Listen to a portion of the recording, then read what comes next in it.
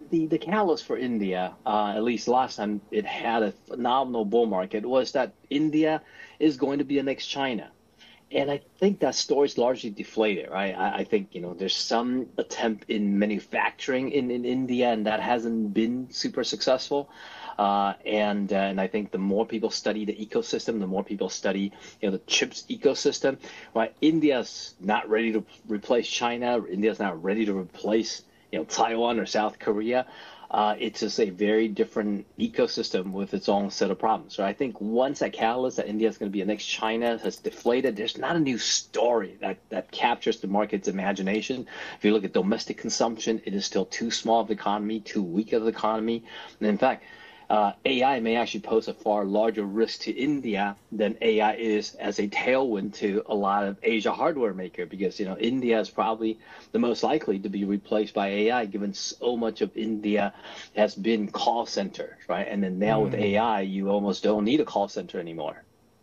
Yeah, you need a chatbot. That's about it, right? So listen, on China, you see a bull market, a quiet bull market happening there. But one of the problems that they're facing, and we're going to be talking more about it later on in the show, is this whole idea of involution, which is a weird word, but it basically means China is going through literally their version of economic Hunger Games, right? Doesn't that give you pause? Absolutely, right? When you think about China, right? I mean, you think about their biggest risk as overcapacity, and that overcapacity has come from just the insane, intense competition. If there's an opportunity to make a profit, all of a sudden it draws in too much sort of speculative capital. It creates too much capacity, and all of a sudden profit disappears for everyone involved, and there's overcapacity.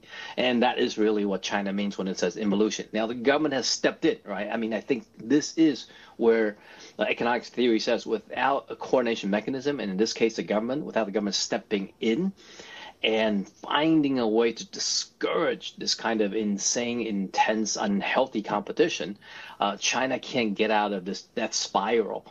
And Beijing has been pushing, and I think that's been part of what's fueling the sleeper bull market. Again, exactly how this will play out, how big of an effect, we don't know yet. But the fact that Beijing has taken note of that and has been, at least now, cheap talk, but talk is at least acknowledgement, right? That the economy must move away from involution, from sort of unhealthy, intense competition. So hopefully some policy can come forth and they begin to solve that problem, because that's the only way to get out of the overcapacity cycle.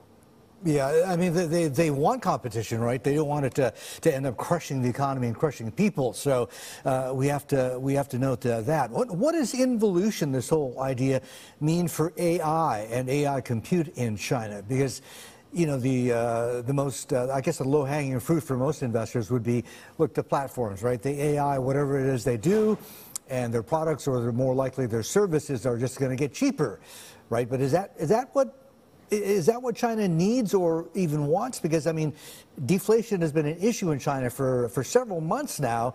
And, even with prices going lower and lower, it doesn't seem to be doing much or enough for consumption in the country.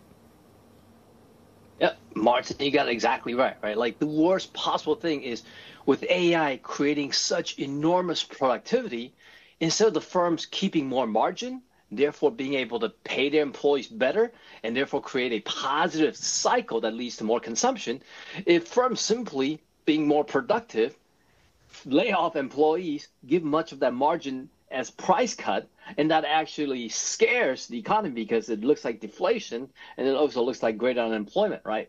So again, China needs a coordination mechanism to encourage firms to actually keep that margin instead of passing all of that through as lower prices. And historically, Chinese firms have competed in a way such that any increase in productivity becomes lower prices and becomes deflation. So we'll see if, Martin, like you say, in the case of AI, could China get out of that involution debt cycle? Do you think it would be something that's similar to 2015? Supply side reform that led to this very meaningful production cuts, or is it something of a political rhetoric that's brewing out of China?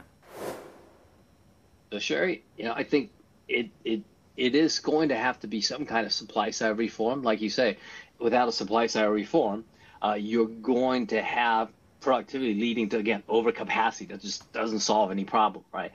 And for now, Beijing has started off with the rhetoric of saying, look, this is not healthy. They're going to put forth policy to discourage that. They're telling firms to sort of think about their own pricing strategy.